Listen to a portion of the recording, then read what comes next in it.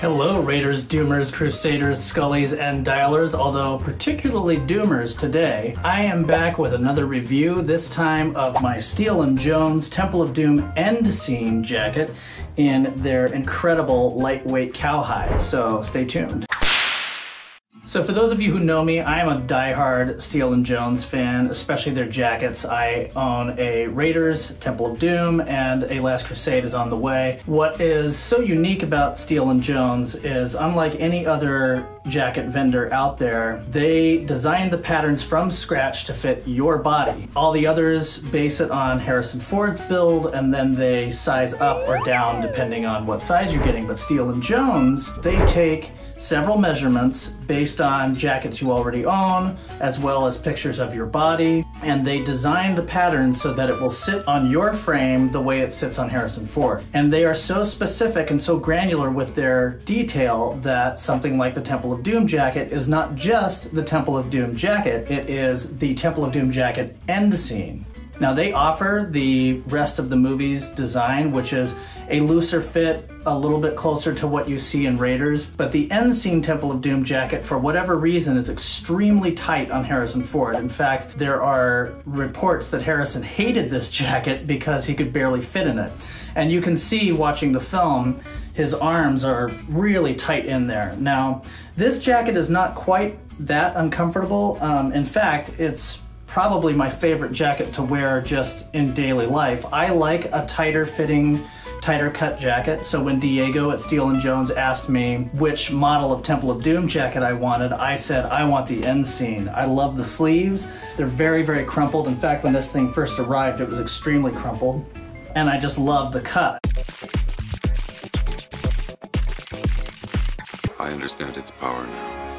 So a couple things I want to point out. First, the leather. So Steele Jones offers this in a lambskin and a lightweight cowhide. Now, the lambskin is the accurate choice in terms of the original movie's jacket with lambskin, but Diego really praised his lightweight cowhide. And one of my best friends in the community, Kevin Skinner, who goes by Keviana Jones on Instagram, he had a lightweight cow Temple of Doom in the looser, earlier scene version. He was just singing its praises, and so I decided, you know what? Not only is it cheaper, but I don't have any other cowhide jackets. All of my jackets are lamb, so why not try this? And I loved the highlights, you know, based on his pictures. My only concern was, if you look at some of the pictures you get for quality control from Steele Jones, you could see that it's extremely shiny, and I was really worried because in the movie Temple of Doom, the jacket is very dull, it's very matte. But Kevin said that the shine goes away very quickly, and I can attest to that as well. Within not even a week, the shine was gone. Well, I love this cow because it's so light. I mean, mind you, right now, when I'm filming this, it's hot, I'm sweating to death. It's like I'm in Sri Lanka. But this leather is so lightweight that, you know, I can just take it out even on a summer night, and it looks so good because it's got this more like modern tapered cut to it, and this leather is really strong, really durable, but so lightweight. In fact, it is lighter weight than all of my jackets except for maybe my my Last Crusade Wested Legacy. I think that might be the lightest jacket I own.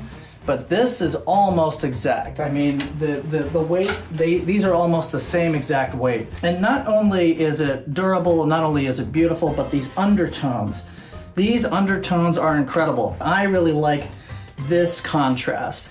And, you know, another thing I need to emphasize too while we're at it talking about undertones is, for those of you who don't know about Steele Jones, not only is the fact that they make these patterns, these original patterns, so unique, but what's also special about Steele Jones is, for no extra charge, they distress the jacket to match the movie, to match the scene, and you can go as detailed as you want. You can be as heavy distressed as you want to look just like it's coming right off of the screen, or you can have a little bit more of a subtle light distressing if that's your taste. But what's great about that offering is, if you buy a new jacket and you distress it like my Last Crusade Wested Legacy, you're risking damaging the seams, and if you're not careful you could pop enough seams that could actually damage the jacket significantly. What Steele Jones does is when they cut the pattern, before they sew it, they do the distressing on those pieces of leather and then they sew it.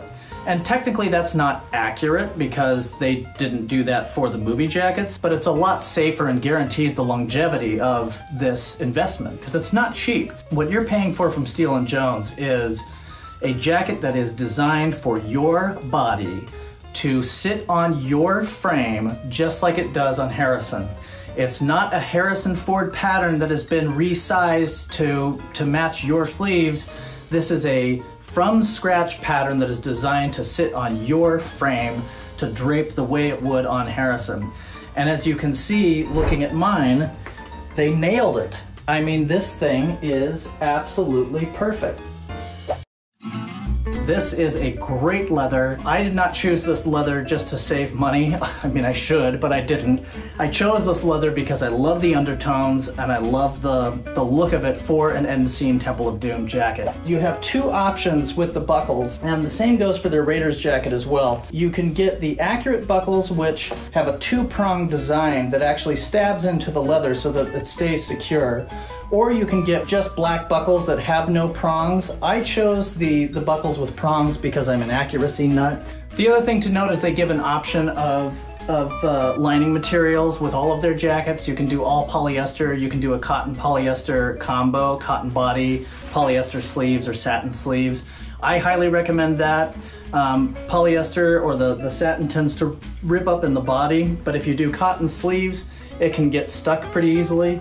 So I always do, no matter what the accuracy is, with all of my jackets, I do cotton body and satin sleeves. With the Temple of Doom end scene, they've got the large YKK zipper, just as it should. And that's the thing about Steele Jones is they seriously look at every last detail and make sure that that's being implemented into the design. So you can rest assured that what you're getting is the most accurate cut possible. If I had to rate this thing out of 5 stars, it gets 6. I love this jacket, and I'm confident that you will too. If you have any questions for me, please feel free to reach out. I'm most active on Instagram at RiserIndie. Make sure to subscribe, share this video, like this video, do all the things that get this thing out there. I love this community, I love making content for this community, and I hope to make more reviews in the future for you. Let me know if you see anything back here that you're interested in knowing more about. Reach out to me on Instagram. I love talking indie, I love talking indie gear. Until next time, my friends.